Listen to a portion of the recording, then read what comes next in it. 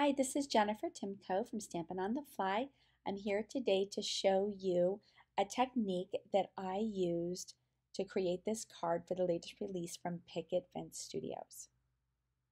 Starting with Yupo paper, I used this Wild Plum alcohol ink, and it is from the Nature Walk set that I have. It's Tim Holtz.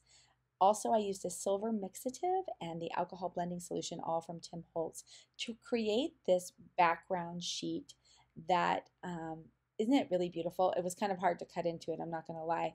But I created this and then set it aside to dry, make sure it was pretty well set so that I could continue on with this technique just to see if it could work.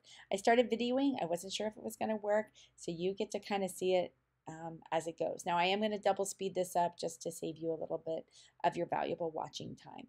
So using just regular old clear packing tape, I put down the tape on the back side of this fog cardstock that had been cut twice with the new flower negative die from Picket Fence Studios.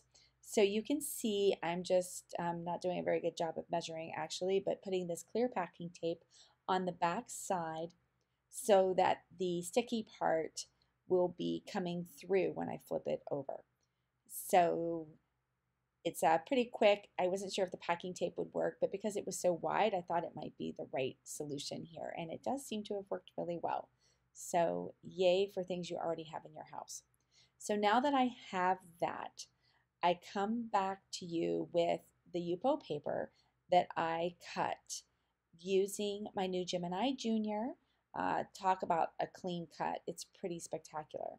So there's my cut, and then because I had it flipped over, all those little pieces were contained inside my die. So then all I do is flip it over and align it back into the previously cut spot. You can see I'm just kind of seating it there. And I just used a wooden skewer. I kind of have these in my stamp room all the time. I use them because they're cheap and easy and replaceable. But I use them to poke out little pieces and parts of dies, and I use them to hold things in place and all kinds of things. So I seem to always have them there. But they were perfect for this. So I'm just pressing on the little pieces and getting it to settle in to the matching spots behind. Now I'll start pulling the die up kind of slowly, and I can start to see where I hadn't really gotten it to attach. And so I just kind of keep messing with that to get all those little pieces to go in. You can see I missed one. Oh well, that was easy enough to fix. Certainly easier than trying to put together a puzzle piece from all those little pieces. Now I come back here with the second one already done. You can see I'm making a few adjustments. So what I learned with this is, even though I thought this alcohol ink was really set, maybe it's because it's pretty thick, but I did find it transferring a little bit. So now when I'm rubbing it, I am actually using it with white paper, but I did have some that had smeared a little bit. So I came back with this little mono sand eraser and just another eraser to kind of clean up the mess here, and then push back down to make sure all those pieces were down on that tape. This is another new stamp set from the release. It's called Bright Night, and I picked this great sentiment from the set to stamp onto some black cardstock, just plain old Versamark ink here. I inked it up once. You'll see, I think maybe that's good. And then I debated. And so I came back and stamped it a second time because, hey, it's a MISTI, so you can. And that way there was no doubt that my sentiment would be fully stamped for me.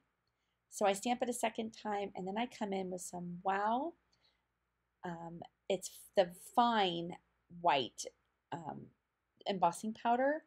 And I love that it's the super fine because it sticks to these sentiments really well without getting all clumpy, and it embosses beautifully.